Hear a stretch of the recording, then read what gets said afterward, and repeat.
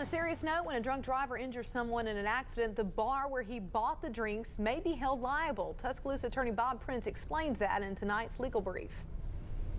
Alabama and many other states have laws that hold alcohol servers and bars responsible for the harm that intoxicated patrons cause if they have an alcohol-related accident.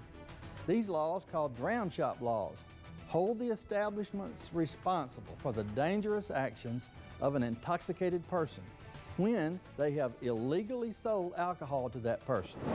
In addition to bars and liquor stores, these establishments can include things like restaurants, grocery stores, convenience stores, and even social clubs, as long as they're selling alcohol. For example, if you were hit by a drunk driver who had bought drinks at a local restaurant while visibly intoxicated, and that's the key, or if the driver was being served even though they were underage, you may be able to file a dram shop claim against that restaurant. That's your legal brief for tonight. I'm Tuscaloosa attorney Bob Prince. Back to you.